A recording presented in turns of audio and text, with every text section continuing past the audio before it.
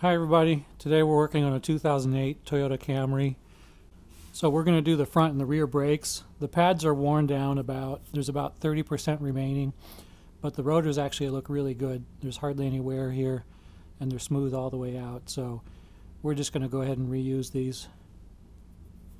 We could turn these if we really wanted to, or purchase new rotors. They're so smooth, I think we're going to have no issues here just reusing the existing rotors. When I take the calipers off, I will take it off using the inner bolts here, and that's basically the same process for removing the rotor. So I'll go ahead and show you how to get the rotor off as well. So the way I got this Camry off the ground, it's got a fairly robust frame rail under here. So I actually put the floor jack several inches behind where I want to put the front jack stand, and then if I lift it here, this is plenty strong to lift up the whole car. Then I can slide in the front jack and slide the back jack in along this frame rail. So this car is really easy to get up off the ground. Alright, we'll start with the front brakes first, as it's the more simple of the two. There's no parking brake stuff to deal with. Before loosening any bolts, just stick a screwdriver in someplace convenient and pry the piston back into its space.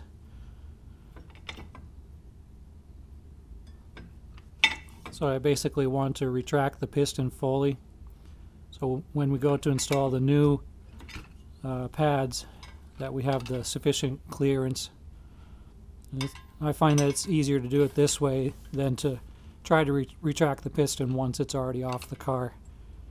Okay, so it's stopped moving, so that means it's been retracted all the way.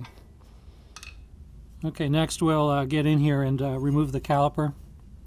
And there's two ways to do this. You could either just remove the outer part of the caliper with these outer bolts. If you're just replacing the pads, that's a good option. If you want to replace the rotor, then you need to remove these inner bolts. So these are on pretty tight, so I'll crack them with a breaker bar.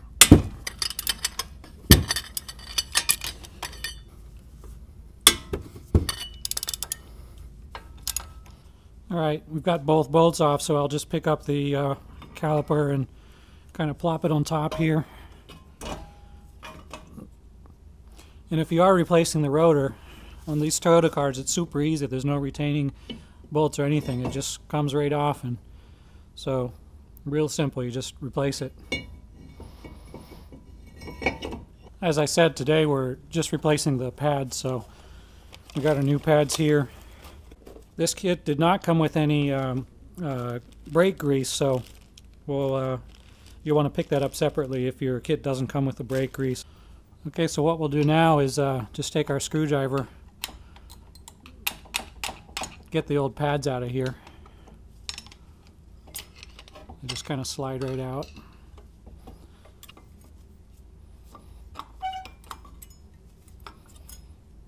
You can see this car's a little bit interesting. It has spring clips to kind of push the pad in place, and also there's a squeak wear sensor on the outside edge right here. So we'll take one of the new pads here and put one of the squeak sensors. Keep track of the orientation. You want to put the squeak sensors on the leading edge of the brake pad. Alright, so this is a little bit unique. There's these retaining clips. One clip goes into each of the pads, and it kind of forces the brakes apart so they don't drag on the rotor when you take your foot off the brake. So it kind of goes together like this. So you can see here how these funny clips go in. Usually what I can do is kind of slide the pads back in place like this. But because of these funny springs, I'm not going to be able to assemble everything inside this housing here.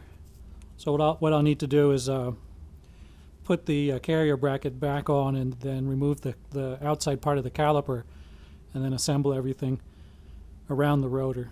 So I'll separate the caliper from the carrier bracket, put the carrier bracket back on the car, You want to get these good and tight. These bolts are probably around 90 foot-pounds or so.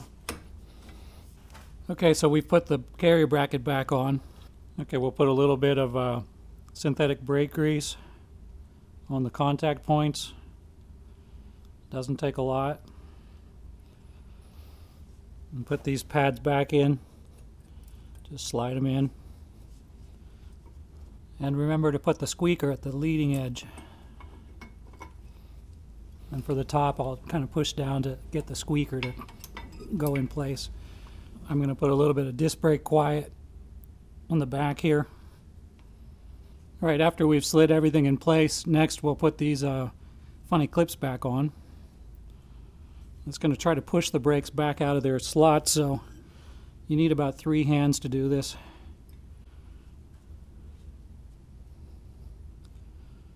After you put the clips on, with your third hand, go grab the caliper, and while squeezing on the pads, slide the caliper back on.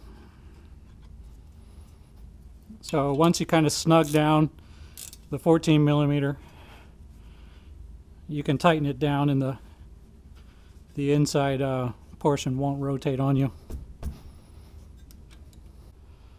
Okay, so that's one corner. All right, now we'll turn our attention to the rear brakes. And the rear brakes are similar to the front, except there's actually tiny shoes and there's a drum in here for the emergency brake. This will basically pull right off if you loosen the 2 inner caliper carrier bolts here, these 14 millimeter bolts right here. Like I said, today we're only replacing the pads, so I'm going to loosen these 2 outer bolts to get the outer part of the caliper off so we can just get to the pads. We'll use the screwdriver to fully retract the caliper piston. Okay, the piston's been retracted, so we can remove these 2 14 millimeter bolts and park it up out of the way. So it looks like for the rear we don't have those funny looking springs to deal with. We just need to pry the old pads out of there. Okay, so for the new pads, same thing. We'll install a squeaker on the leading edge. Put some brake grease on the contact surfaces. Put it back in place. Repeat for the inside.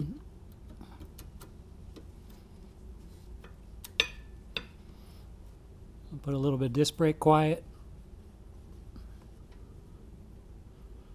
And put the caliper back on.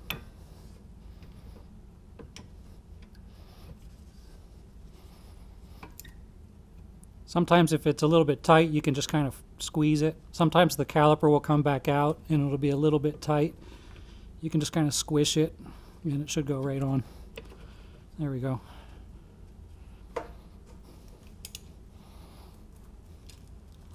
Okay, that's done. And one thing we'll want to do as well before putting the wheels on is to go ahead and bleed these front brakes a little bit. If you don't have a helper, one thing you can actually do is just do a gravity bleed. If you loosen this screw, the fluid will actually flow into the caliper via gravity. It takes longer, but any air will come out and any old fluid will come out as well. Just keep an eye on things and tighten it back up after an appropriate amount of fluid has gone through the lines and through the caliper. All right, we'll gravity bleed these rear brakes a little bit as well. Oh, and one other thing, if you are doing a gravity bleed, you want to make sure that you have the cap off of the brake fluid reservoir. Otherwise the vacuum will slow things down or even stop it. And be sure to keep an eye on the reservoir and top it off if it drops. One final step you always want to do after changing the brakes, press down on the brake pad several times to make sure it's nice and firm. You don't want to have any accidents backing out of the garage. Alright, so that's pretty much it. That's how you change all 4 of the pads. And if you wanted to change the rotors, you would be doing that at the same time as well. Ideally what you want to do, especially if you have brand new rotors or if you're changing pad compounds, is to go out and bed the brakes.